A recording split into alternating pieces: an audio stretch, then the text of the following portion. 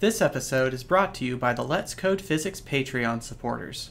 So after working with VPython for a little while, you and your students might be getting tired of all of these single-colored shapes that are on the screen. We've talked about how to set an object's color, but it's always just kind of, the same color. There's fancy lighting effects, but, a white ball is a white ball, a red ball is a red ball, etc.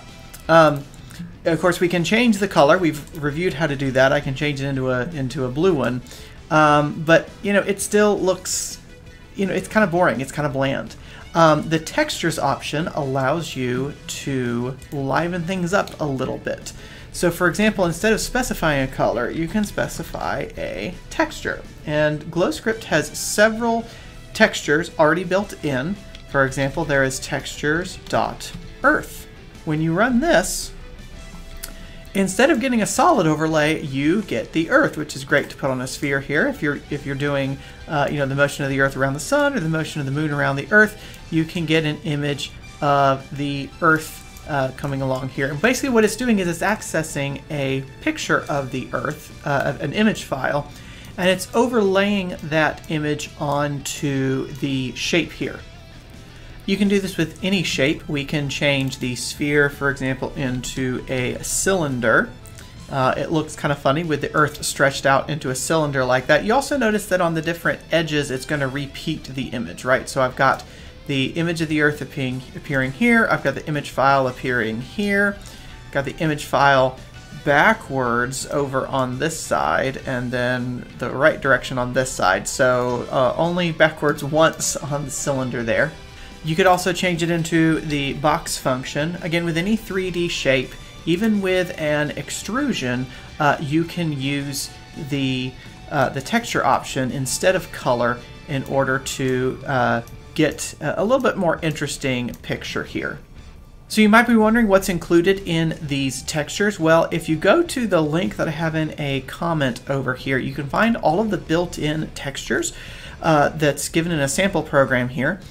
There's textures.flower, gives you a nice pretty picture of flower there. Textures.granite, textures.gravel, textures.metal, textures.rock, rough, rug, stones, stucco, wood, wood_old, and textures.earth. I tend to like to give the wood texture, especially if I'm trying to recreate something from an experiment that we did in class, just because there's usually like a wood disc or a wood block or something like that. It wraps around nicely. It's a nice 3D rendered shape there. It gives a little bit of texture. The stucco one, I think, makes it look kind of porous. So if you're creating a rock or something, you might make it the stucco. See, it looks kind of porous there. Of course, it's still flat along the edges there. And again, these work with any of the shapes that we have built into VPython. So for example, I could get a stucco sphere here. That might be useful for the moon. It's not quite what the moon looks like. You might have noticed there isn't one for the moon. Let's suppose you wanted to have the moon going around the Earth. Well, there's no moon texture here. That's where it's useful that you can pull in other image files. Really, VPython can do this with any image files. Each of these textures that's preloaded, they're just image files that are stored in the VPython library. And so as long as you're pulling from a CORS enabled site, and I do not know how to check for that, but if it works, then it must be CORS enabled. If it doesn't work, try to find it somewhere else. You can get other textures. I've got one example of that here from Pixel Art. We're going to create a box with this texture, Control 2. Probably looks familiar to a lot of people. We've got a Minecraft diamond ore here. So this is, I just grabbed an image of one Minecraft ore, and it's putting that on all 6 sides. So you can now recreate Minecraft in VPython, which is not too bad of an idea for a future series maybe. So for example, if you want to upload your own, you just go to here to upload. I put in the link for Imgur's upload page. You can just copy this, paste it in here, and then you can place in any images that you want to use. So for example, let's suppose I wanted, instead of Earth, let's suppose I want to create a map of Galarian. I can get my Galarian map up here. Then I just right click and click on copy image address. This is going to get me that URL that has the .png at the end there. So we'll comment this out. We'll have a sphere, texture equals, paste in the hyperlink. Notice you always want it to end with a JPEG or PNG or whatever your favorite file extension is. And then we'll press Ctrl 2 to run. And there it is, Galarian in all of its beauty.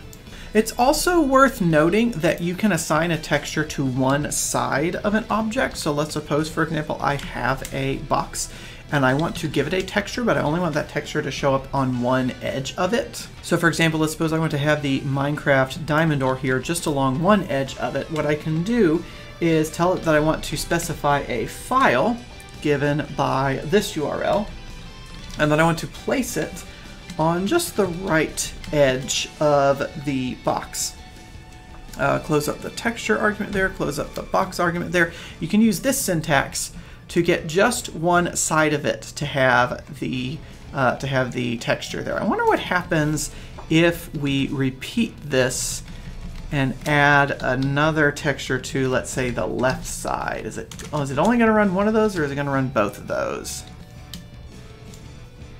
Nope, okay, it only takes the latest one. Okay, so you only get to do that once, it looks like.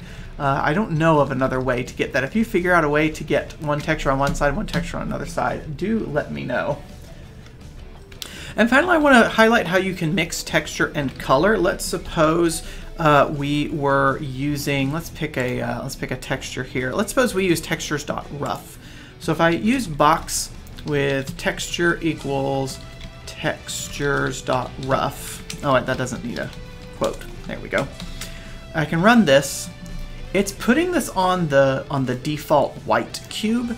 If I were to change this thing's color to red, it's going to process both of these. It's going to assign a color of red and overlay this texture. And so you can get a rough texture there, right? So if I wanted to take, if I wanted to take the earth and, make it, some, pink shade or something like that, I could do that, right? So I could do textures.earth color equals color.magenta, Control 2, and there we go. There's my pinkish earth there. Let's turn that into a sphere just so we see what the earth would look like if it were covered in magenta. There we go.